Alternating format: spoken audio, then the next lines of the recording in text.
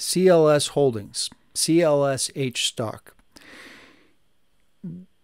This is an interesting stock simply because if you look at their numbers, they're fairly consistent. They're kind of getting there. Some of the prints are pretty good. They do have one 800-pound gorilla in the room, though, that when you look at it,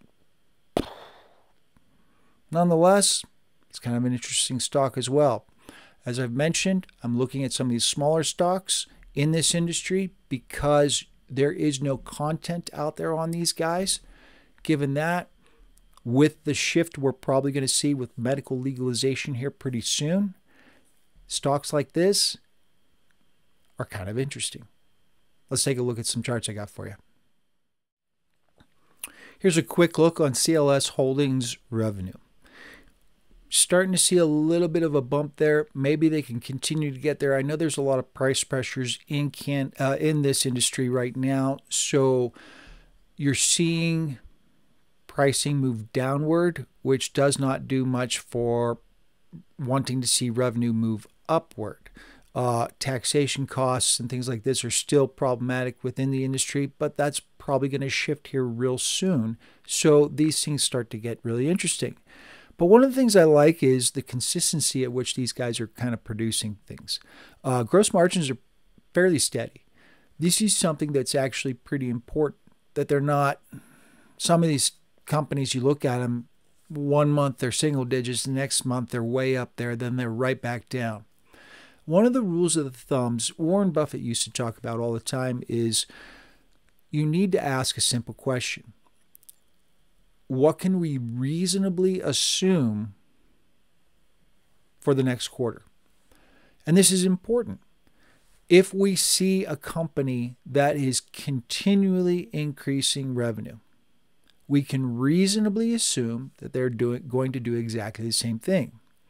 If we see a company that has revenue that's kind of all over the board, up 10%, down 15%, up 5%, down 2%, up 12%, what can we reasonably assume?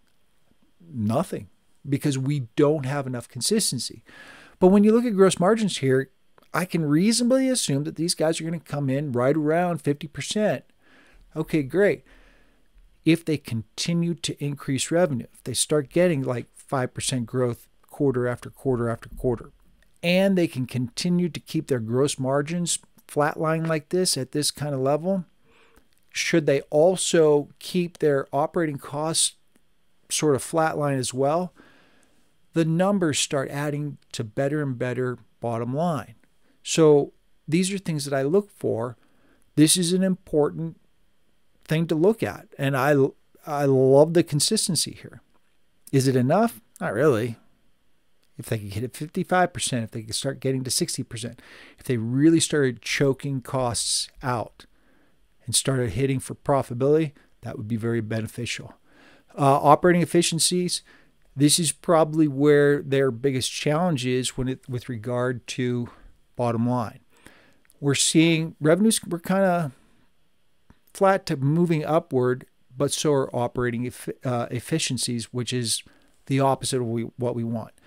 This is mathematics. You take your total operating costs, you divide it over total revenue.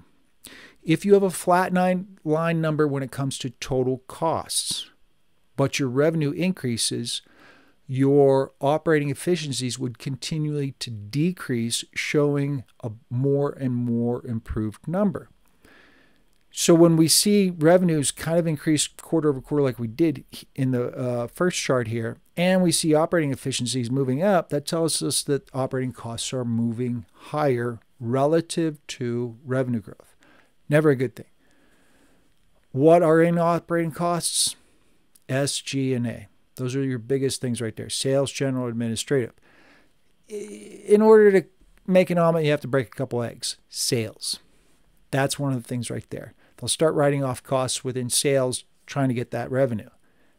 And we see operating efficiencies moving higher.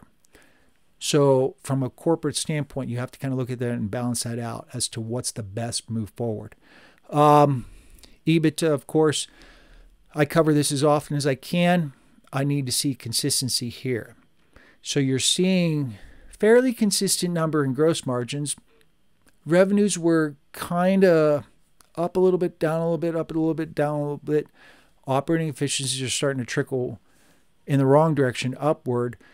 And the bottom line is EBITDA, you need to see a consistently increasing EBITDA. And this is from a management perspective. What these guys really need to tackle is looking at their costs, choking them out, and getting to EBITDA profitability and consistently growing this. But it's difficult at these lower levels when you're only doing, say, 1 million a quarter or 2.5 million a quarter. When you start hitting like 250 million a quarter, being more consistent is an easier thing. Moving forward, cash on hand, they're constantly running really low, but that's not the 800-pound gorilla in the room. Total equity. Effectively, they're kind of BK. Their liabilities exceed assets too much. And that's not a good thing. But there was a huge reversal as they're shifting debt and things like this, restructuring debt. So we may see some improvement, but they need to contain those liabilities. Unfortunately, looking at their cost structures, their bottom line is negative. So they're continually in a position where they have to raise capital just to keep going. Never a good recipe. But, and as I've said in a few other videos, this one is kind of interesting simply because of this. And as I mentioned in a few other videos, I'm going to try and look at some of these smaller companies because as we move closer to medical legalization, all of these stocks are going to go higher simply because there's going to be a mad rush into them. And everybody's going to be scouring everywhere trying to find listings of all these stocks. They're not going to do any research. They're just going to be like, that one hasn't moved yet. Buy it. They're going to squeeze out the short sellers. If nothing else, short sellers are just automatically going to get squeezed out. Would I buy this stock? It's got negative equity. I wouldn't pay anything for it. They could go BK tomorrow. But with medical legalization probably going to happen within 6, 9, 12, 18 months from now, and all stocks are probably likely going to go higher, or say 80 to 90% of them, it makes this a really interesting stock to look at. For those who've been sitting on this one, CLSH stock, obviously, it's down considerably. A lot. 99%, if not more. Given that, if this thing turns around and you see this thing shoot up much higher like it did back in 2018, for me, I'd take that money and run so fast. They're underwater. But if their stock does hit that, they could issue more stock really quickly, be sitting on some cash, dilute the shareholders, but take care of their negative equity situation. So going forward, it'd be really interesting to see how these guys play their own cards. For me, I just look at these things and I think, considering what's going to happen, this is interesting. I'll see you in the next video.